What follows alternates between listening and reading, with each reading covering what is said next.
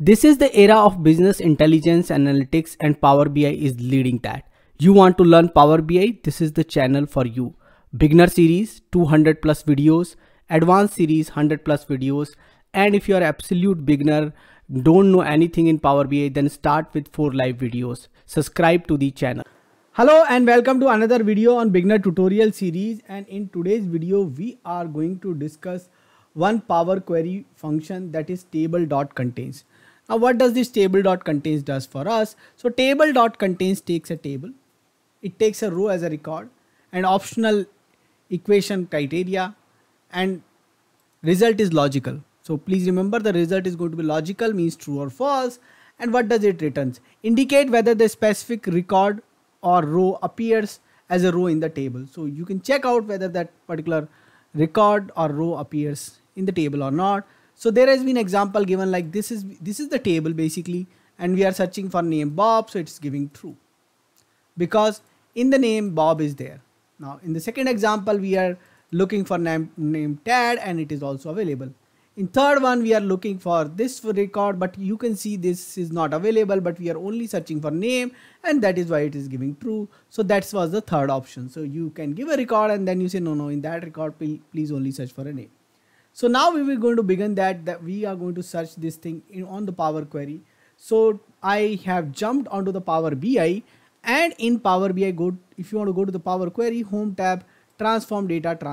Now this is the same file I am using for quite a few videos in the this series, and this is the file where we are doing a lot of table operations, and I have already have a table on which first of all I would like to try this Table.Contains. So let's say table 2 is there, and in a next query, not on the same query, in that one we have seen we have the table there as well as the search also there. I would like to do this operation on a separate table where I would like to search the table 2's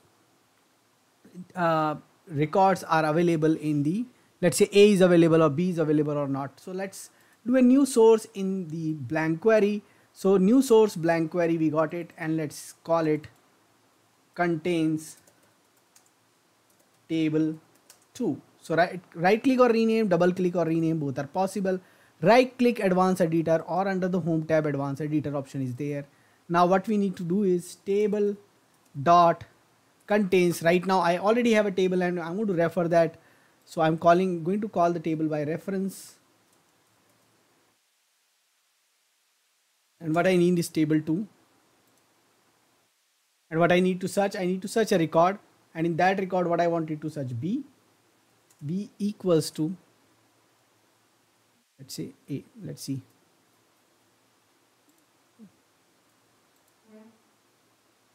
So it's giving me true. So does the B contains A? So let's look, does the B contains A? Yes, it does contain. Now let's search for something else. Let's search for does B contains C? It's also true. Now does it contain small c? No.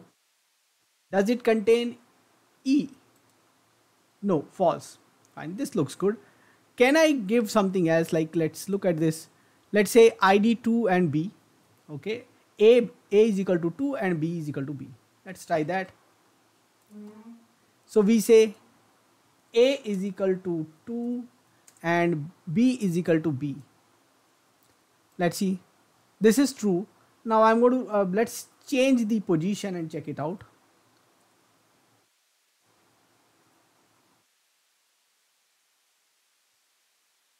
It is still true. Okay. Now let me change the value as C.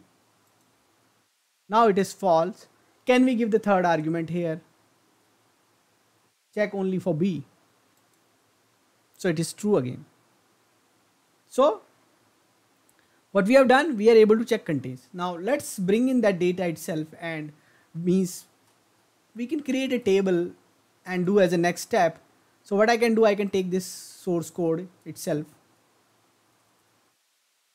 and what I can do again, go to the home tab, new source, blank query, advanced editor, and in the advanced editor I can have this source. Now if I return this source, this will give me the same table what it was giving there. Okay, there is some error. Let's see what is the advanced editor. We can't have double source equal to this thing. Let's have. Now we have the table.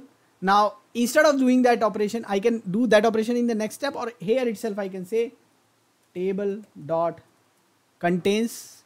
Very similar example we have there on the documentation. Here what I'm doing is, instead of table from records, I'm creating it using hash table, and all these things we have taught you in this series. So please look at this. There is a separate list, a table series which has been created, and that contains everything. So you can look on the channel for that particular playlist, and in that one you will get it. Otherwise, beginner series, these all videos are in one sequence, because I'm right now doing table. So all the videos of the table you will get in one sequence. So you can check out. There are many things we have taught in this series. So please go ahead and check that out. Now time has come that we ask for a record, and let's say the record what we wanted is a equals to 3. Okay, and we close this.